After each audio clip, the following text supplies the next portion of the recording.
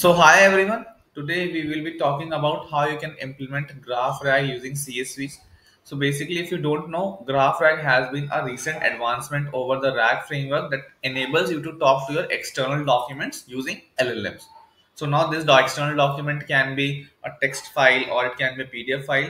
GraphRAG is an improvement over it, which instead of using vector DBs, which are used in RAG, uses knowledge graphs or graph databases and giving you more comprehensive results. So you can check out my previous videos on GraphRAG, how it works, what GraphRAG is, how it is different from basic RAG and a basic RAG application. In this particular use case, we will be discussing how you can use a CSV file for creating a GraphRAG application. So one thing to note in this particular use case when you're using a CSV directly, because in this particular tutorial, I won't be involving graph creation. I would be just involving the graph loading and creating the QA chain over it using LangChain. So basically, when you are trying to use a CSV file with GraphRAG, you need to consider two major things. One is the columns should be in such a way that you can choose two of the columns as nodes and one of the column as a relationship between these nodes. So if I give you an example, the CSV that I'm using here is flight network of SpiceJet in India. Now, if you ignore the last two columns, origin, destination, and distance. Origin can be our first node of the graph, destination can be the second node, and distance can be the relationship between them. That these two edges are this far. So I won't be using the numerical distance directly. I will be categorizing it first. Then you would be able to understand what I'm trying to say. But just do make sure that the CSV that you're loading has visible graph entities, that is the nodes and the relationship between the nodes. Else you need to create a knowledge graph first that I have covered in the previous video.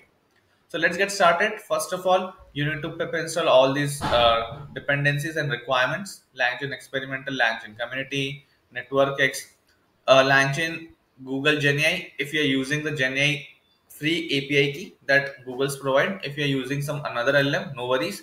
JSON repair. Now, once this happens, you need to import a few important functions. As you can see, I think we did the same in the previous tutorial also, where we created a GraphRAG application starting from a text set. This time we are using a CSV. Now you need to set up your LLM, very straightforward. Now I'm loading the data frame using the CSV. Now the CSV, as I've already shown you, has 5 columns: origin, destination, distance, and latitude, longitude that I'm ignoring for now. Now there is a very important section where I'm converting the distance into categories. Near, if the distance is less than 500, near, short distance if less than 1000, doable distance but not very close, else far away. So basically now what will happen, in this particular use case, the relationships would be defined as near, short distance, doable and far away between any two nodes. So I think now you would have got my point. So if you wish to use a CSV directly with GraphRAG, your graph, your nodes and entities and relationship should be defined within the CSV, right? Some columns, it's not like you need to follow a particular format, but some column that you can call out that, okay, this can be my first node, this can be my second node, and this can be the relationship. So once I'm done with this, what I will do, I will create a network X entity graph that we did last time also. Now this is the most interesting part. As you can see, I'm adding nodes to the graph. So I'm adding two nodes at a time. That is, while reading every row in the CSV file, I'm first of all adding the origin city and the destination city. If I open the CSV again, the origin. So in first case, Ahmedabad and Amritsar would get added as the nodes, and in the second iteration that we're doing, I we would be adding the edges. So edges would be between. It's like a triples in GraphRAG that we call. Basically, triples is two edges and the relationship between them. So the two edges would be Ahmedabad, Amritsar. Relationship is 981. That would be, as we have mapped it to categories, it would be doable distance but not very close.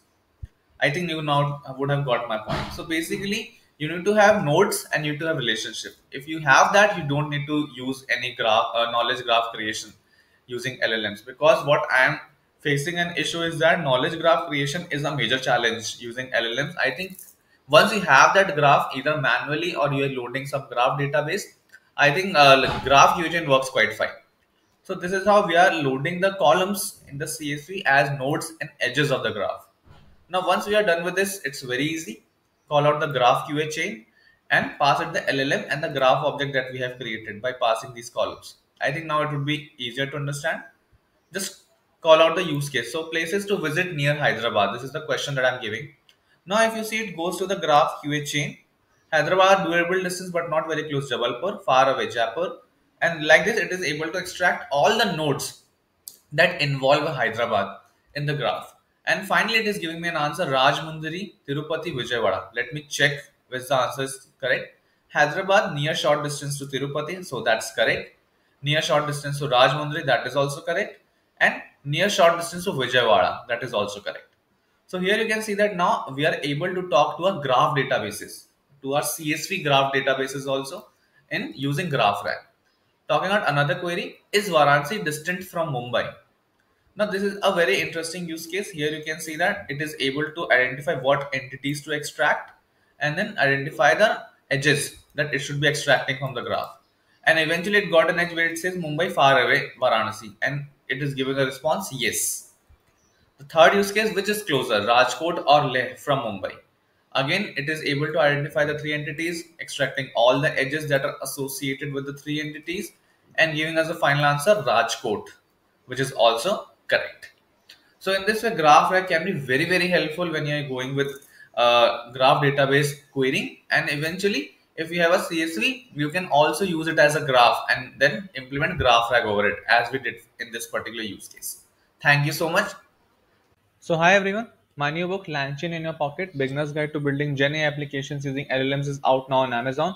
The book is already a bestseller. As you can see, it is trending on #3 on Amazon bestsellers. So go grab your copies and find the link in the description below. Thank you so much.